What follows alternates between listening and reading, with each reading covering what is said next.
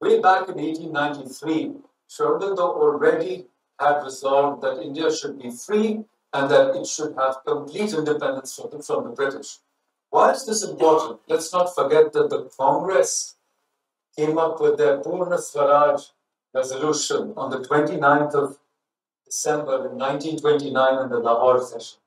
So think about Sri Aurobindo talking about Purna Swaraj in 1907, that this idea of resisting the subjugation of India, the spirit of Swaraj was never completely lost through the 1,000 years of our colonialism. And from there, Tilak said, Swaraj is my birthright, I shall have it. Sri Aurobindo talks about Swaraj. Gandhiji wrote Hind Swaraj in 1909 in November. And so this word came back into our vocabulary.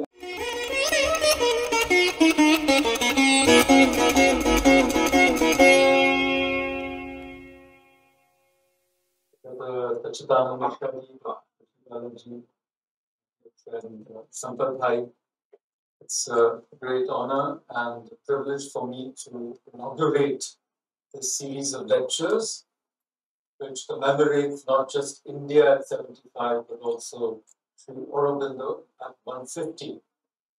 In my view, this is a never before, never after conjuncture. I think give us an opportunity on Sri Aurobindo's immense contribution to modern life, to modern civilization, to the future of the human race itself.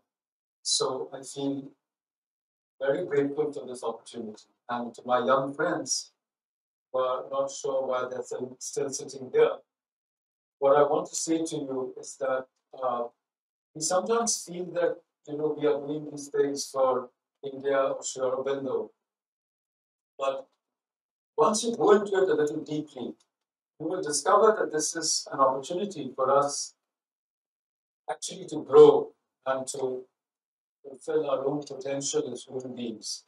At least to me, that is how I look at these opportunities.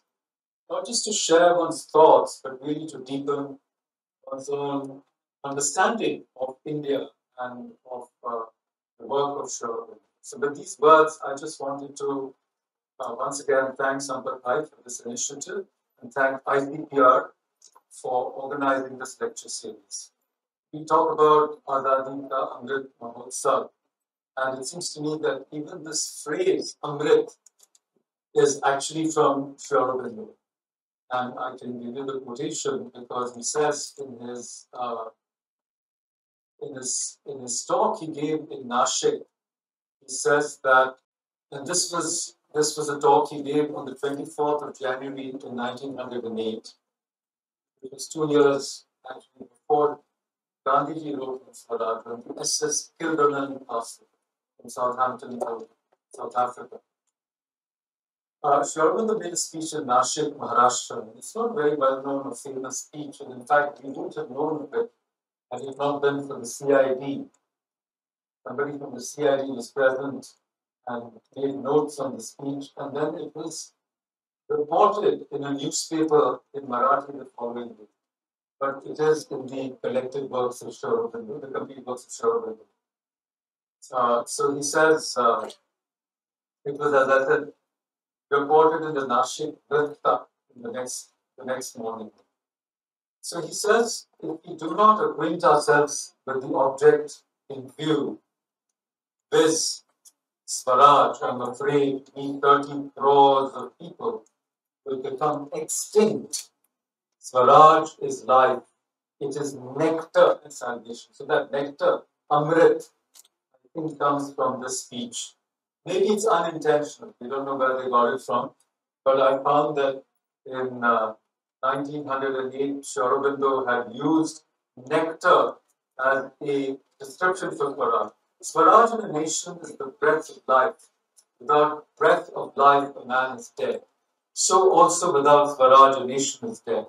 Swaraj being the life of a nation, it is essential for it.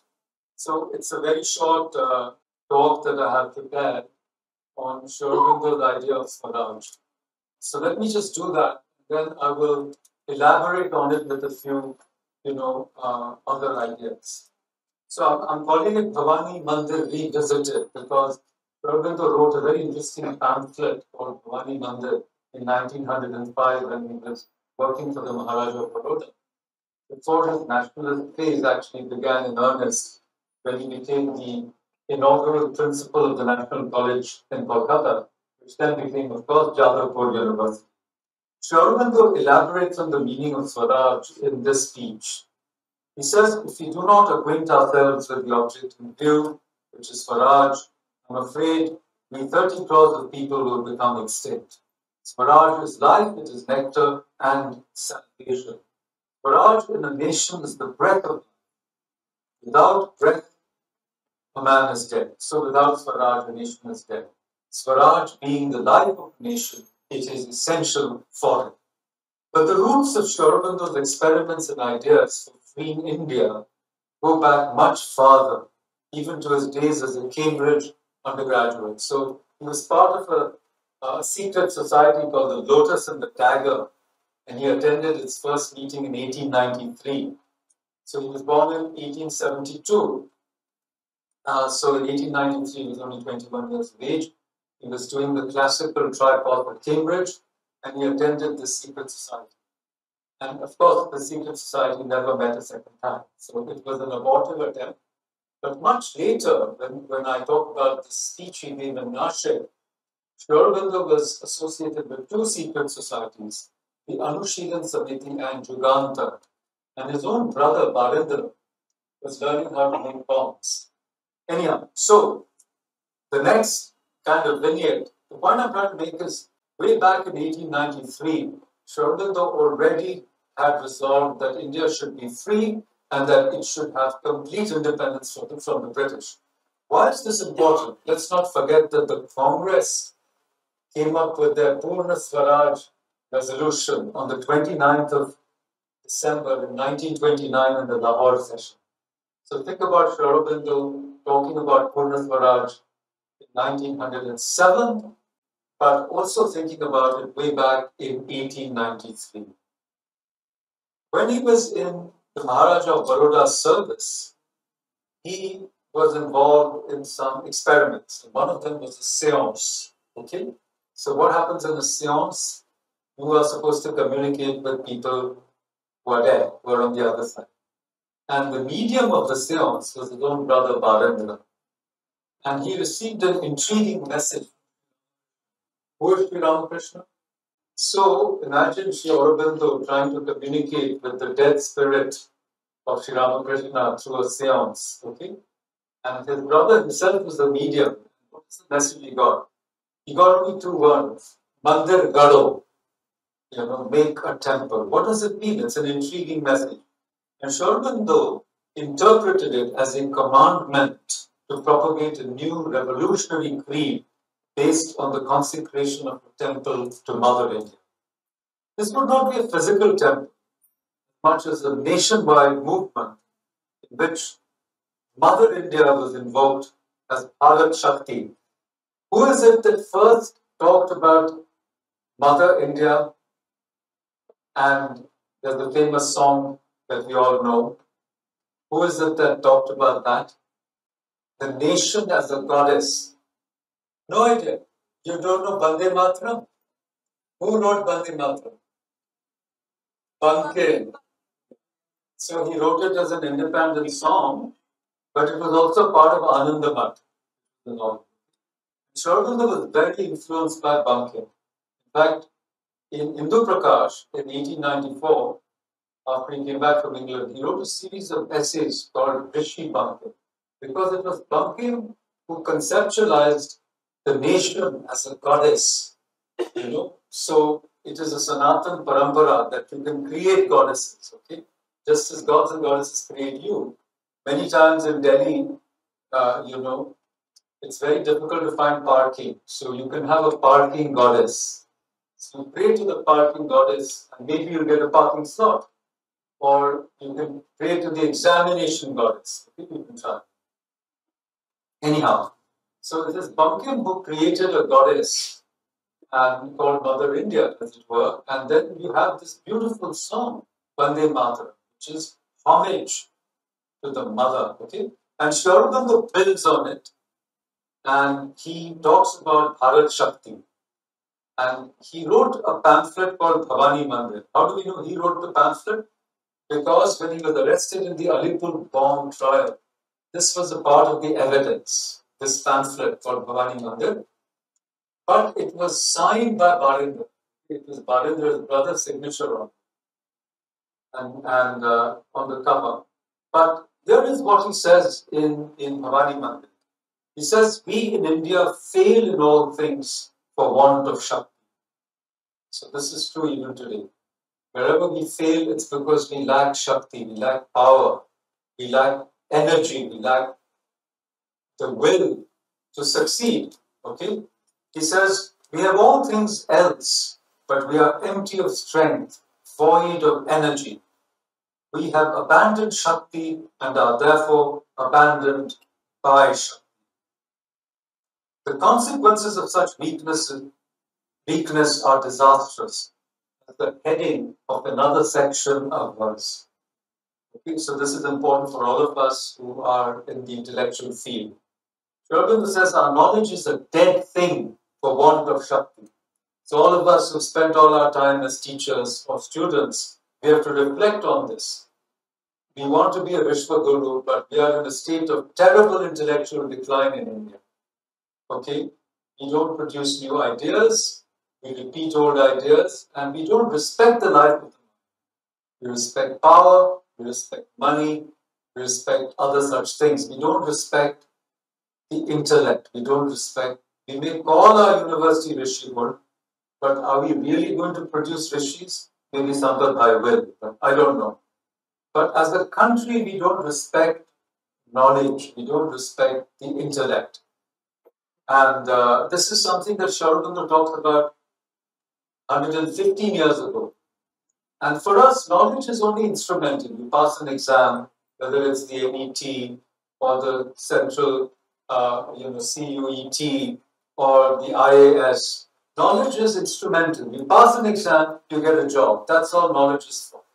We don't love knowledge for the sake of knowledge, as the ancient Indians did. That's why we were at the forefront of knowledge. Today we're really at the back. There is no Indian university which is in the top 100 in the world, according to the QS rankings. Okay, not a single one. And IISc and the others, some of the IITs, are not in the first 100. So it's something for us to think about. And Sri Aurobindo says, our knowledge is a dead thing for want of Shakti. And then he says that our knowledge is inadequate and cannot save us. Why? Because, and I'm quoting him, it is a dead knowledge, a burden under which we are bound, poison which is corroding us, rather than as it should be a staff to support our feet and a weapon in our hands. Why is he saying that? Why is he so harsh? And his answer is, again I'm quoting him, our knowledge then is weighed down with the heavy load of tamas. Okay? It lies under the curse of impotence and inertia. It's for you to think about how true it is today. It is Swami Vivekananda who said that in India, sattva is actually tamas masquerading as something to think about. What we really need is rajas. And Vivekananda said, go and play football, don't read the Gita. Build up some muscle. Then Sri Aurobindo comes to something that we Indians are very easy and very prone to do, which is devotion. Whoever it is will pedestalize it. Okay? Whether it's our Prime Minister or Sri Aurobindo. We are great devotees, but our devotion is not sincere. Because in our hearts we don't feel the devotion. We just do it. Okay? Whether it's also for the Tiranga. It's for you to think about. And why is he saying, what is Sri Aurobindo saying? If India has been a knowledge society for millennia, we are also not lacking in bhakti or devotion. But, and I'm quoting Sri Aurobindo, our bhakti cannot live and work for want of Shakti. So our bhakti or devotion is also weak. Without strength, even devotion is useless. And Sri Aurobindo says, in the absence of Shakti, we cannot concentrate, we cannot direct, we cannot even preserve it. Dharana, the Yoga Sutra, then Dhyana, then Samadhi. We can't concentrate. Isn't it true? Today, we are always on our phone, and you try to read a book, and in 30 seconds, your mind is wandering off. And my own students tell me sometimes, don't give us fat books to read. Okay? Give us only summaries. So we are not able to concentrate. And this is what Sri Aurobindo says. But the good news is, what he's saying is, no man or nation need be weak unless he chooses. No man or nation need perish unless he deliberately chooses extinction. And luckily for us, I think we are free today thanks to people like Sri Aurobindo and many other freedom fighters that we heard about. But do we deserve this freedom? What are we doing to make our country, our civilization, and our incomplete renaissance, okay? What are we doing to finish it? What are we doing to make our country great today? So what Sri Aurobindo says is that the cultivation and exaltation of strength is the crying want of Indians. And that was the motto of Bhavani Mandir, an idea that harkens back to Swami Vivekananda's injunction. He says, strength and manliness are virtue, weakness and cowardice are sin. And he also says, this is Swami Vivekananda, this is a great fact. Strength is life, weakness is death. Strength is felicity, life eternal, immortal. Weakness is constant strain and misery. Weakness is death. I already mentioned how Sri Aurobindo had elaborated his idea of Purna Swaraj, or complete political independence. He also did it in a two-part essay called The Doctrine of Passive Resistance. Okay? Because in 1906, in December, Dadabhai Navroji, when he gave the valedictory address Congress in Kolkata, said that we want Swaraj. But nobody defined what Swaraj was. Even Gandhiji in his Swaraj translated it as Indian home rule. And for many years, they were negotiating whether it would be dominion status within the empire, some kind of adjustment with the British. It's only Sri Aurobindo who said we want the kind of independence that Britain has. Full independence. And he said it long before the Congress came out with that resolution. So when we talk about this conjuncture of India at 75 and Sri Aurobindo at 150, is it an accident that India's independence is also Sri Aurobindo's birthday? Certainly Sri Aurobindo did not think so. In an address that he gave to the All India Radio Tiruchirappalli, he says, 15th August is the birthday of free India.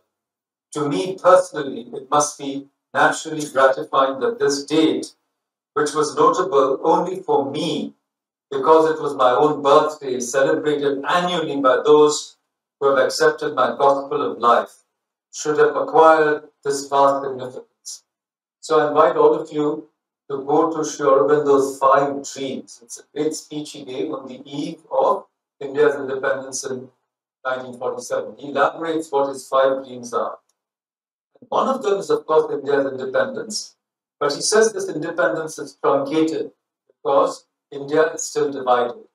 And talking about K. M. Munshi, who founded the Bharatiya Vidya Bhavan in 1938, he was one of the few people who had the occasion to meet Sri Aurobindo in 1950. Sri Aurobindo left his body on the 5th of December 1950, and K. M. Munshi was the central minister, the cabinet minister, went to Pondicherry with Morarji Bhai Desai and had the privilege of meeting Sri Aurobindo.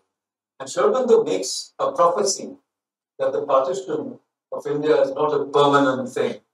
So you can read that record. It is in Nirod Baran's, record of Sri Aurobindo to the youth. That's the name of the book. You can take a look at it. But it's also very interesting that K. Munshi was a student of Sri Aurobindo in Baroda College, because Sri Aurobindo was the vice principal of Baroda College. Go to Baroda or Vadodara, as it is called today, you must go to this building called Baroda College. It's a magnificent building with the second largest dome in India. Which is the largest dome in India? Thank you, sir. So this is the second largest dome of Baroda College. So go and see it. It's still a very inspiring place where Sri Aurobindo taught. But K.M. Munshi was born in, if I'm not mistaken, in 1888. So he's 15 years younger than Sri Aurobindo. Attended his class, and this is what he had to say about Sri Aurobindo. I want to read you a little passage of his reminiscences of Sri Aurobindo. He says, and I quote K.M. Munshi, I remember only one occasion when I directly talked to Professor Aurobindo Gosh. How could nationalism be developed? He pointed to a wall map of India and said something to this effect. Look at that map. No map, but imagine a map of India. That time undivided India. Look at that map. Learn to find in it the portrait of Bharat Mata. The cities, mountains, rivers, and forests are the material which go to make up our body. The people inhabiting the country are the cells which go to make up her living tissues.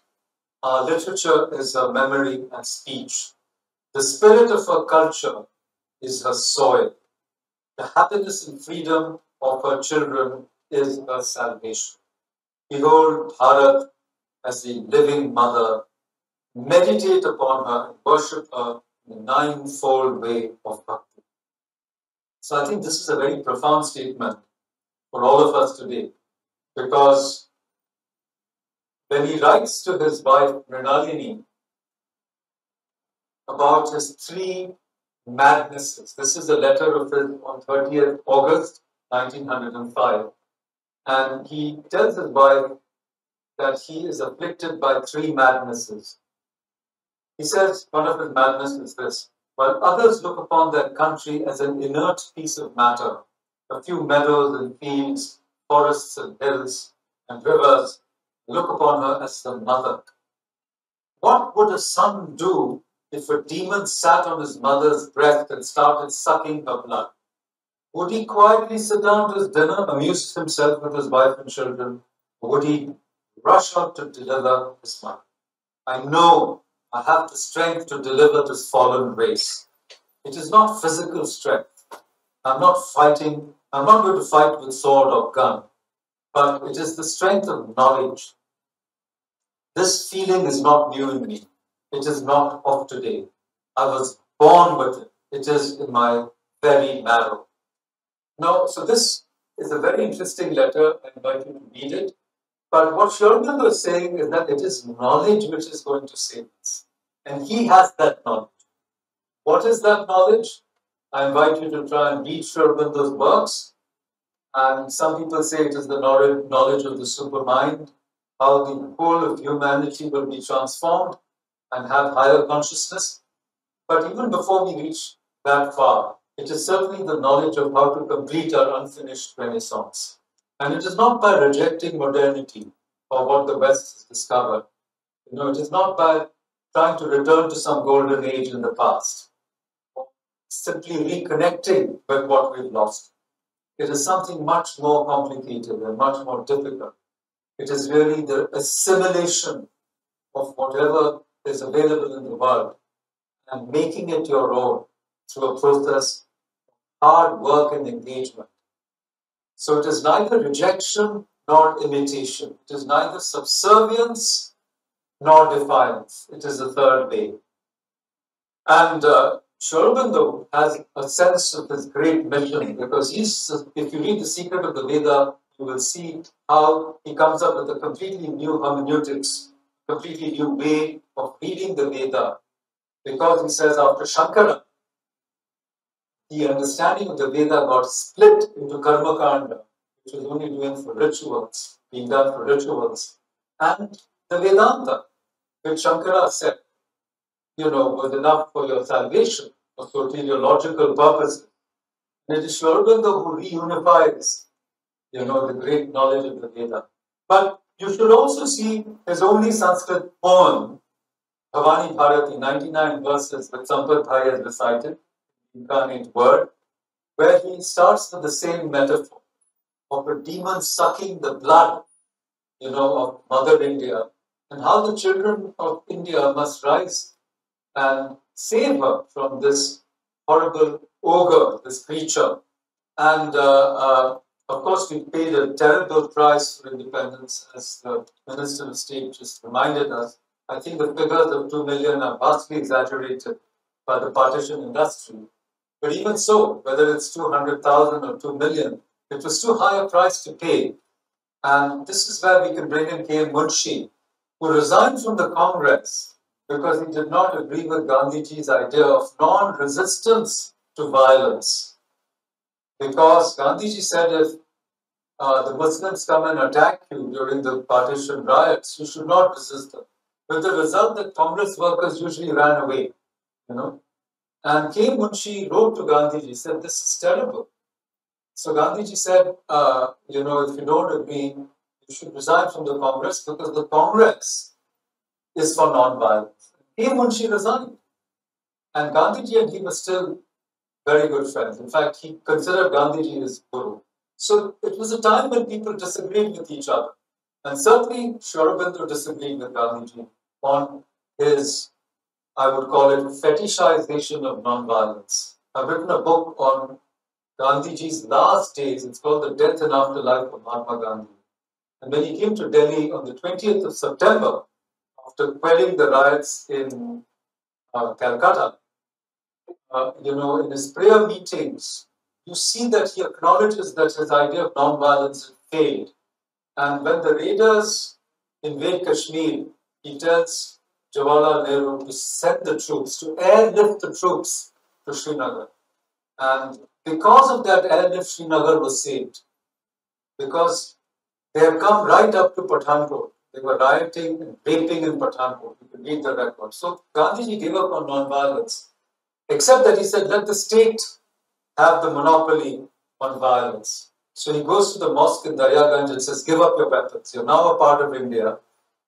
It is the responsibility of the state to protect you. And he says, support the Home Minister, Sardar Vallabhbhai Patel. Anyhow, so Sri Aurobindo disagreed with Gandhiji, and he said that in India, we never renounce violence completely for dharma. For him, the ideal was Krishna, who exhorts Arjuna to fight. Of course, Gita was the favorite book of Gandhiji too.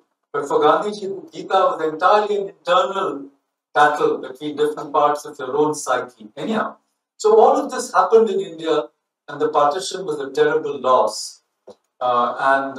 Maybe if he had followed Sri Aurobindo, there might not have been a partition. Stafford Cripps came to India. Sri Aurobindo said, remember he had said, we want only Purna Swaraj. But he said, no, accept dominion status. But the Congress said, no. He launched the Quit India movement. And of course, Subhash Bose's Azad Hind Fauj lost in Kohima. That's the history of India. We could not defeat the British. They left. Okay? And even now, it is called the transfer of power. It's not called, it was not a revolution which pushed them out. Now I come to a very interesting part of Sri Aurobindo's life, when he was incarcerated in Alipur jail from 1908 to 1909, when he had a number of spiritual experiences. And he said, after he got out of jail, he gave a famous speech in Uttar Pada, okay, to the Dharma Rakshani Sabha.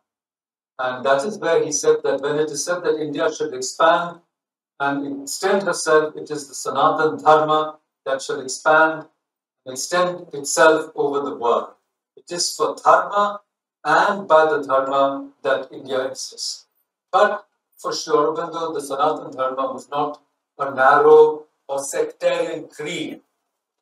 He says that that which we call Hindu religion is really the eternal religion, because it is the universal religion which embraces all others. If a religion is not universal, it cannot be eternal. A narrow religion, a sectarian religion, an exclusive religion can only live for a limited time and a limited purpose. This is the one religion that can triumph over materialism by including and anticipating discoveries of science and the speculations of philosophy. So here's another speech that I invite everyone to read, the Uttar Pada speech. And he says that the Sanatan Dharma that is nationalism. I think this sums up Sri Aurobindo's idea of Swaraj. Swaraj is really ultimately a spiritual idea. That is what it was in our Upanishads, in the Chandogya Upanishad, in the Upanishad, in the Brihadaranyaka Upanishad, and in the Kaushitiki Upanishad. It is also available in the Rig Veda, 180. There is a whole sutta on Swarajya, but it describes the qualities of Indra. Archar Anuswarajya. All the lines end with that refrain. And Sri Aurobindo revives this idea, the spiritual transformation of humanity being the real purpose of Swaraj. So Swaraj is not just political independence or even economic independence, but Swarajya is self-illumination, it is self-realization, it is the psychic awakening, it is the understanding of our true nature. And if you read the Taittiriya Upanishad, it is actually said that Indra was able to defeat the Asuras only when he knew who he was. So self-knowledge is essential. You cannot become Virat without being Swaraj. So Swarajya is self-restraint, it is also resistance to evil. And you see something similar in Gandhiji's in Swaraj as well. But we can end by looking at the strange circumstances which made this ancient word become a part of the vocabulary of modern India. And the strange circumstance was that there was a disciple of Sri Aurobindo, an early disciple. He was a Maharashtrian who was born and lived in Bengal. He was born in Devgarh, and his name is Devskar. And this gentleman was also Balindra's teacher in the Devgarh school. And he wrote a book in Bangla called Desher Katha, which became a very, very popular book. It sold 10,000 copies in 1 year. And not only that, it went into 5 or 6 editions very fast. And then it was banned. It was banned by the British because that was a book in which what Devskar did is he disillusioned the youth of India of that great fascination for the British. He showed how the British had pauperized India, something that Dadabhai Naoroji also wrote later in a book called, what is the name of Dadabhai Naoroji's book? Un-British Rule in India, Indian Poverty and the un-British Rule in India. That's the first book where the drain theory of how colonialism drained our wealth was outlined in great detail. But the person I'm talking about, his name is Sakharam Ganesh Devskar, 1869-1912. Now, he wrote this book, Desher Katha, in 1904, and it was banned, as I told you.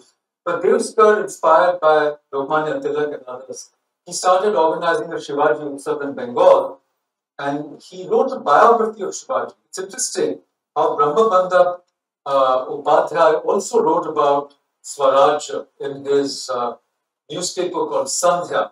And prior to that, in 1857, we have the first biography or the first book on Shivaji, which was written in 1857, the year of the Great Revolt. And this was a book written by a very interesting man whom we have completely forgotten today, Bhudev Mukhopadhyay. Has anybody heard of Bhudev Mukhopadhyay? He wrote another very interesting book called Swapna Labdher Bharatiya Itihas, which was published in 1897. So it was a book in which he imagined India's independence or India's history had the British not come, to India. So these are books that we have to go back to and read deeply. But the point I'm trying to make is that Shivaji and the Marathas had already become a figure in India's imagination in Bengal in the 19th century. And this was another way to remember them, because otherwise they were only raiders. Remember, Bengal was ruled by the Nawabs. Alivardi Khan was the Nawab of Bengal when the Marathas and the Peshwa were raiding Bengal and extracting Chaut and Sardesh Mukhi.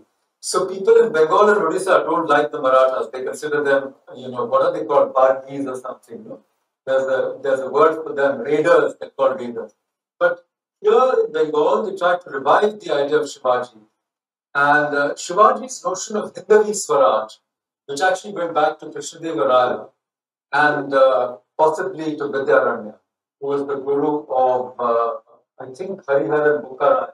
So, what I'm simply trying to say is that this idea of resisting the subjugation of India, the spirit of Swaraj was never completely lost through the 1,000 years of our colonialism. And somehow it was reignited in Bengal by a person we've forgotten today, whose name is Deuskar. And it got picked up by Dadabhai Naoroji on the 29th of December in 1906. And from there, Tilak said, Swaraj is my birthright, I shall have it. Sri Aurobindo talks about Swarajya. Gandhiji wrote Hind Swaraj in 1909 in November. And so this word came back into our vocabulary and our imagination. And finally, as I've explained, Sri Aurobindo picked it up, gave it its deeper spiritual meaning, and linked it up not only with the independence of India, but with the transformation of the world itself. Because the rise of India for Sri Aurobindo was one step, a necessary step, in the transformation of planetary life on Earth. So with these words, I thank you all very much, and I also invite younger people to read the works of Sri Aurobindo.